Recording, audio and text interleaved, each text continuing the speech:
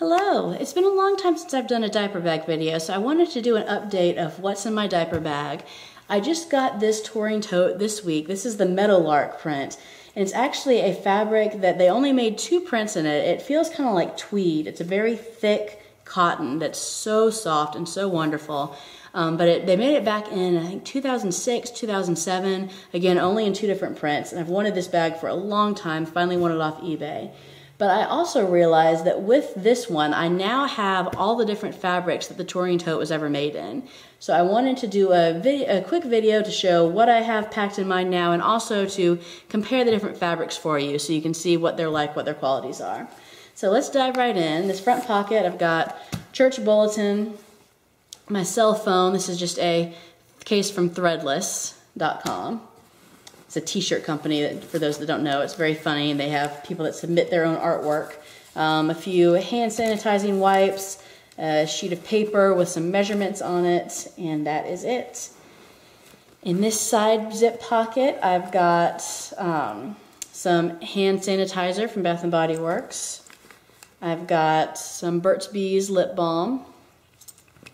And I've got a charger, USB, mini USB or iPad or Apple charger to charge my phone. My husband got this for free at a conference and brought me back one. So keep that handy because my phone sometimes dies.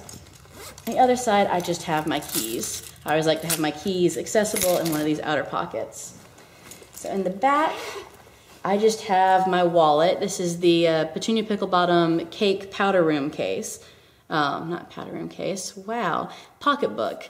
And this is the marmalade fondant print, and I love this so much. It'd be so much easier if I used a planner as my wallet, like so many people do, but I cannot let go of this wallet. It's my favorite. So I have that. That's all I have in this back pocket. I always take out the changing pad and wipes case just because I don't use those, and so I use this as a mommy pocket. So open up the bulk of the bag, and you can see in here how it's all laid out. Right here I have just my planner, my pocket ochre mold and Filofax that I use for on-the-go scheduling, grocery lists, and the like. I have a video on how I have that set up. Here I have an Orla Kylie bag in this next pocket. This used to be my snack bag, but we weren't eating as many snacks on the go, and so instead I just threw in my Kleenex, my ouch pouch. It has my Diva cup, some sunscreen, Band-Aids, and chapstick, and then another little hand sanitizer. So this is all kind of the first aid sort of needs all in one bag. I like to use small pouches even in these smaller bags just because it makes moving between bags so much easier. Also in that pocket I have a bib for my 18-month-old, and then in this little pacifier pocket here I have my spray bottle with vinegar, 50-50 mix of vinegar and water. It's what I use to clean at home, and it's what I use to clean off changing tables and high chairs and eating surfaces for my 18-month-old. Oh, I didn't say, if you haven't watched my other videos, I have an 18-month-old and a 4-year-old, so that's what I'm packing for. I have a mason jar of raisins, just organic raisins. I got it at a bulk food seller because the Cheerios weren't the thing to eat anymore apparently, so now we have raisins. And then I have nothing in this pocket right here. This is where the toys for my 18-month-old will go if we need toys. But again, I found that more often than not, I didn't need the toys that I had, and I got tired of just carrying them around. So in the same closet that I have my diaper bags in, I have this little Orla Kylie pouch that I just got on clearance at Target. And inside here are the toys that usually would go in that pocket. So if we're going somewhere that we need toys, I can either grab this pouch or I can just stick the toys in. It's got the Wriggle Worm, a Dollar Tree book, 'cause it's 2-pack for $1, so it's a little board book, and the 2 Busy Little Bees. I've done a shop review on them, so check that out. Little Foodie Busy book. Really cute cloth busy book that I've always kept in my diaper bag for child entertainment. So I just keep them, they fit perfectly in this little pouch so that I don't have to carry them around with me all the time for a quick run to the store where I'm not going to be needing a toy. He's 18 months now. He gets distracted by other things than toys. So this last pocket, I didn't have anything in this other bottle pocket. So the last pocket here, I have a coloring book and an Altoids tin full of crayons. So this will entertain my 4-year-old and my 18-month-old if I don't have the toys with me. He's at the age now that he can start to scribble and color, not just eat the crayons. So this is only toys that I have in there for now. In the main body, I have the Jujubee Quick. This is the pink pinwheels print, and this is my diaper clutch.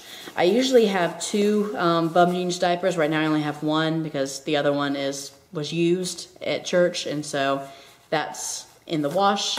I have a Planet-Wise medium wet bag in the blue aqua chevron print.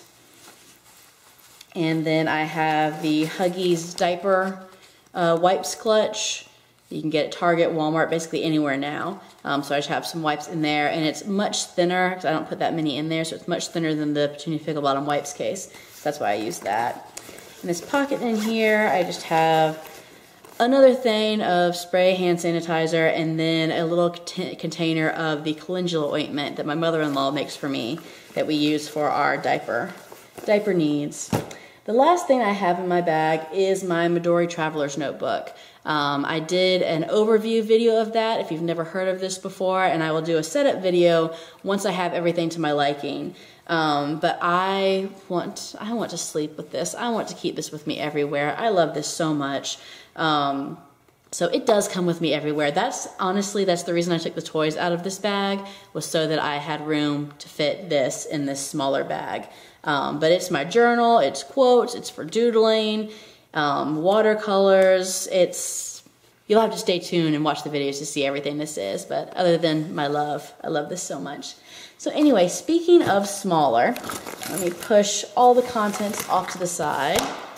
And I can show you, you can see how floppy this bag is, how squishy it is without anything in it. So maybe I should put some stuff back in it just so you can get a good idea of the size, because it's kind of hard when it's floppy like that. Sorry to reach across and block the camera like that.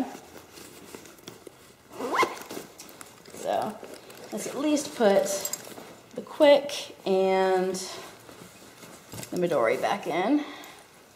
Zip it up. One thing I didn't know about this really old bag is that it only has 1 zipper instead of the 2 zippers across. So that took some getting used to when it first arrived. So anyway, here is the old style, the old size of the Touring Tote. I have another of the old style. This is in the brocade fabric. So you can see these are the same size. Zoom out a little bit so you can see better. These are the exact same size. The brocade fabric is still available. It's not the same soft cuddliness of this. I mean, this just feels like a blanket that you want to curl up with. This is silky. It feels like silk. It's not, but it feels like it. It does wear some. I've shown this before, that it does wear, but this was my sole diaper bag for years, including with 2 kids, and including one of them being a newborn and cloth diapering. So it was put through its paces, and it still looks pretty decent. It hasn't, it's a little bit dingy on the bottom. It's not a wipeable fabric. It does need to be dry cleaned if it gets really dirty. I never did, but yeah, it's just a very silky and nice bag. I really liked this print, but the zipper busted, and so that's why I do not use it anymore. So I can show you now the larger size. Move this one away for a minute to show you. This is the almond raspberry. This was the Peruvian roll, which obviously was made in 2007 or 2008, so it's definitely not around anymore. But the almond raspberry is another discontinued print, but more recent. I think it was just in the past year or two, maybe 2013. But you can see that it is taller. This is the new style of bag, and it is definitely taller than the old. You can see there's definitely more space in this bag. So if I didn't love this fabric so much, if I didn't love the way this one looks, I probably wouldn't go back to the smaller ones, but especially since my kids are older, it's working so far, and I just have to take a little bit of stuff out. This is the chenille fabric. Now, I've had some chenille before. I had a boxy that I never used, so I can't say how it wore. But I've heard that the older ones wore a lot better than the newer ones. This has been awful. You can look at my videos and see what it looked like after just using it 2 weeks. And it already was showing signs of wear after just 2 weeks. And I'm not that rough on my bags. But this I used for ever since that video, so a few months. And y'all, it just looks horrible. It's all faded and dirty. The entire bits of the print, like all of this isn't fuzzy anymore. It's not. There's no fuzziness on the back anymore just from rubbing up against my leg, which that shouldn't be. It's faded on the front. It just looks dingy. There are pulls. And so that's the reason I decided to get another bag, because I just didn't want to carry this around anymore. It just didn't look good, and I wanted to save whatever bit of it I could, preserve the bits of pattern. So I took this out of the rotation. I don't know if I'm going to use it again. It seems like a waste, but I did get it for free as a replacement, so there's that at least. I'd be really mad if I spent money on this because it just has not held up at all. So the fourth fabric, it's probably the one that people are most familiar with, is the glazed. Now, I've used the glaze. I used a city carryall that was in the glaze. And then I have a couple of crosstown clutches that I love that are in the glaze. Those are the small bags. But in a bigger bag like this, in the city carryall, it only comes in the glaze and the embossed. So it was just heavy. That was just the bag. There was nothing to compare it to. But this, having used all the other types of touring totes, this thing is heavy. And it is stiff. And I got this at the outlet sale. And I really like the print. It's Sicilian Soiree. It was, I think, a Babies R Us exclusive. It was some sort of exclusive print. And I really liked the print of it, but it's just heavy, and I felt like I couldn't fit anything in here. I'll show you the size again. Since this one's so stiff, you can really see the difference in the size. But everything that's in here, I could just barely fit in here. Even though it's this much bigger, it's also this much stiffer, because this fabric stretches and it will hold, and it's lovely. And same with the chenille and same with the brocade. They all stretch and will hold more. The glaze just doesn't have any give.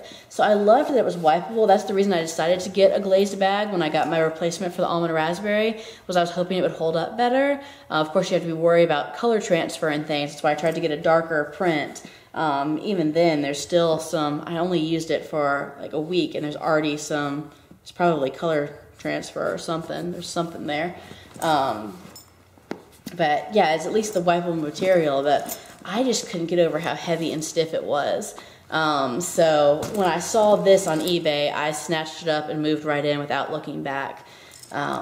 Even though it's smaller and even though there's less room, at least I'm hoping it will wear better than the chenille, and it can hold as much as the larger glaze, and it's not nearly as heavy. So that's my take on the fabrics. Your mileage may vary, of course. Different people have different needs and different wants. I still love the Touring Tote as a bag. I think it is just lovely and just perfect, especially for once the kids are a little bit older. Especially if you have more than one, you still need to take things for both of them.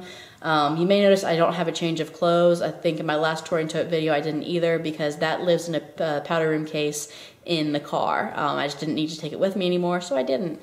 I'm all about downsizing where I can and filling it up with planners and journals, stuff that I like. So I hope this video was helpful for you to see the difference in the fabrics. Again, the glaze, which many people are familiar with. The chenille, it's very soft, but the new prints just do not hold up at all. The brocade, which holds up pretty well over time and is that silky material. It also has a lot of give to it. And then the tweed. Again, there are only 2 prints made, and they were only made in the boxy and the Touring Tote.